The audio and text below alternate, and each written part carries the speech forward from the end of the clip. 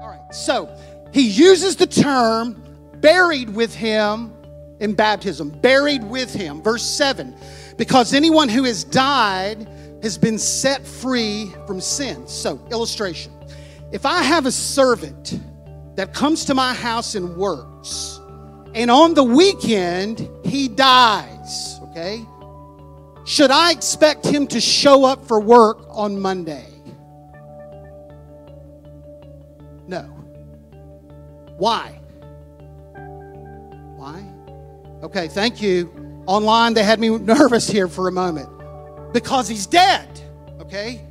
And when he dies, the relationship that we had was dissolved.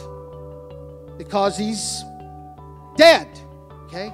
The expectations that I have for him are gone because he's dead, all right?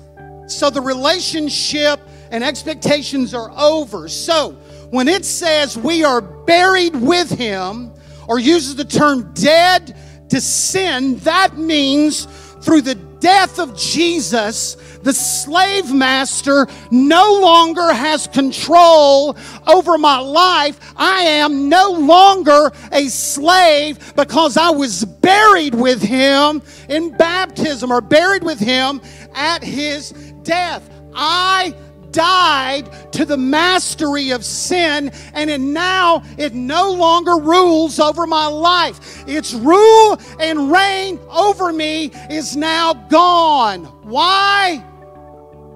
Because I'm dead. I'm dead. I'm dead. You don't have any control over me anymore.